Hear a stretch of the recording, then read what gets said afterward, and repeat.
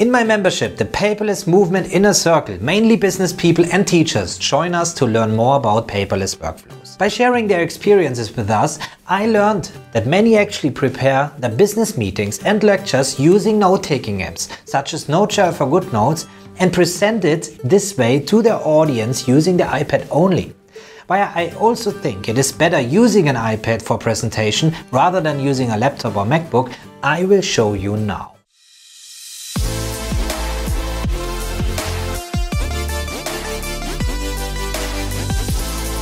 This video is brought to you by my Inner Circle members, and if you're one of them watching this right now, I'm very thankful for your support, which allows me to create those videos and to offer member exclusive content like my online courses and the premium blog posts. To present on a second screen, you need to directly connect your iPad with a TV or projector. This is not working wirelessly yet, like you can do with a MacBook.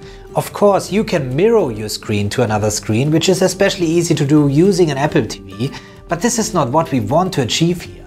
The goal is to extend the iPad screen rather than to mirror it. So to connect your iPad with another display, you will need a cable.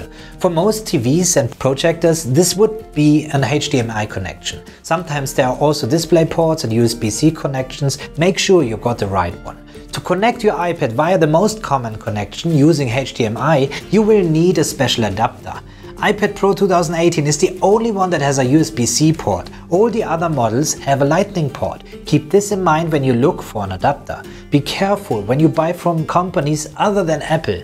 I tested many adapters from third-party companies and either it didn't connect at all or I got disconnections. Hence, I recommend getting the original Apple Lightning to a digital AV adapter for the iPad Air, iPad 2018 and iPad Mini 5, or the USB-C digital AV multi-port adapter when using an iPad Pro 2018 to ensure a stable connection. Regarding resolution, you should also keep in mind that using any other iPad than the iPad Pro 2018 will give you only up to 1080p Full HD resolution. With the USB adapter, you can connect your iPad Pro and also your Macs to get resolutions up to 5K.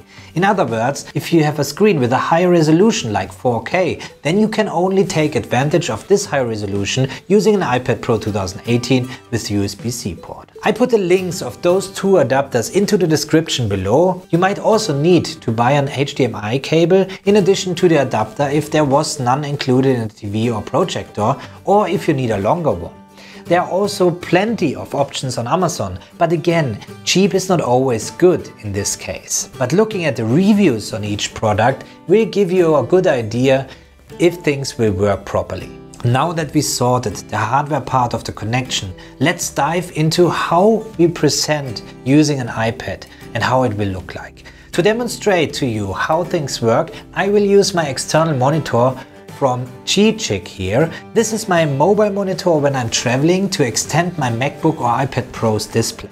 It is thin and lightweight, and compared to other external monitors, it has a very nice brightness and contrast that looks nearly the same as on my iPad. It connects and is powered via a single USB-C cable. This makes it ultra portable.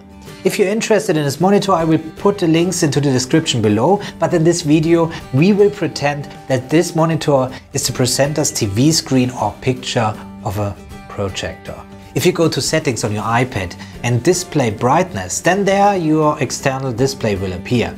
This way you can adjust the external display. The options you see there, however, will differ depending on the device you connect. Many apps on the iPad offer a presentation mode that will allow you to show a borderless version of your slides on the external devices and hiding the toolbars. Even the drawing app Procreate offers this functionality. Simply go to the options there and switch it on. If you do video editing using LumaFusion, you have the option to use the external display to view your playback. But using an external monitor becomes really useful when you use apps like GoodNotes 5, PowerPoint or Keynotes. Many note-taking apps that I prefer to use offer a presentation mode. In NoteShelf, you will have a very basic presentation mode. It will simply show your note in full screen, and when you add handwriting or drawings via your iPad, the lines will appear after you lift your Apple Pencil from the screen. In GoodNotes 5, the lines will appear in real time, but in addition, you will get additional tools like laser pointers. One version lets you draw on the screen to highlight things, but it will appear after a short time. This is perfect if you want to explain things in your presentation. Tools like this one also explains why it is so great using an Apple Pencil on your iPad Pro for presentation, as you can simply add notes on the go and then provide the final presentation with your additional notes to the audience afterwards. Notability, on the other hand, has no options for presentation at all. You can only mirror what you see on your iPad. I was actually wondering that this feature was missing, as so many teachers and students are using Notability today. For those reasons, I think GoodNotes 5 is the best note-taking app if you want to present your notes on external screens. You could also prepare a presentation elsewhere like PowerPoint and import it as a PDF into your note-taking app. However, there might be no need to do this. PowerPoint's presentation mode activates automatically when you start your presentation. While presenting, you will see the next and previous slides and notes per slide on the right side. This information shows only on your iPad screen, while the external display shows only the current slide in full screen. PowerPoint also offers additional tools like pens and highlighters that allow you to draw onto your slides during presentation. This also can be saved after finishing the presentation if you want to share it with your audience once finished. What makes all this really powerful is if you invite others to work on the same presentation in real time. PowerPoint provides this feature as well as keynotes. Let's say you want to brainstorm something. Just open a blank slide and everybody can draw in it in real time using their own iPad, while your iPad shows all the changes on a big screen.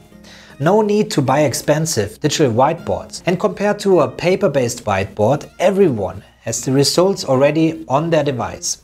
No need to take a picture, redraw it digitally and send it to attendees after the meeting has finished. Just think about the time you will save this way.